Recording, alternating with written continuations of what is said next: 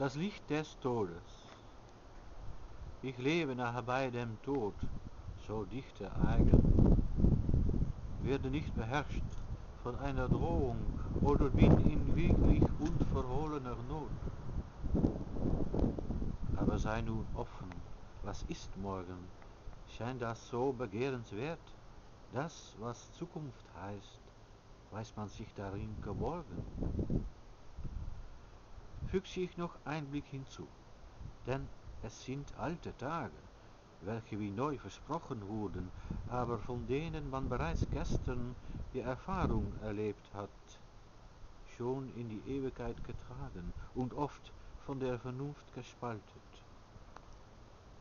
Versündige ich mich an einem Gebot, das mich zum Hoffen zwingt, verleugne ich das vorgezeichnete Schicksal, das auch mich nötigt, mich festzuklammern am laufenden Band mit einem zarten Vorhaben der Liebe, oder den Lüsten eines weit entfernten Strandes, wo der Himmel vorgetauscht wird.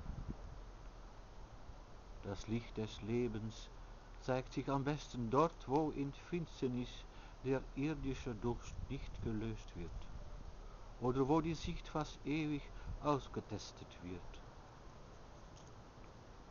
Am Grab eines Geliebten schreit das Licht nach Luft. Dort heult durch alles der Verlust, in der nicht zu beantworteten Frage, was ist es, das übrig bleibt? Will ich noch wohl teilnehmen an einem umfangreichen Mahl?